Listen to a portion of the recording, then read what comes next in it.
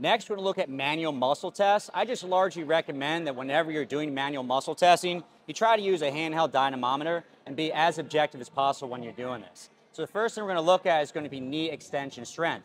And two things. So for one, this is often provocative because when we do knee extension, it is going to put some strain through the patellofemoral joint, right? So you can take your handheld dynamometer, place it right at the ankle here. Go ahead and kick out against me here, Jackson. Awesome. Great work. Next, we're going to be checking hip abduction and hip extension strength. There is some research to show that folks with patellofemoral pain will acquire weakness after they have patellofemoral pain. So we're going to have Jackson lay on his side, straighten out this leg right through here.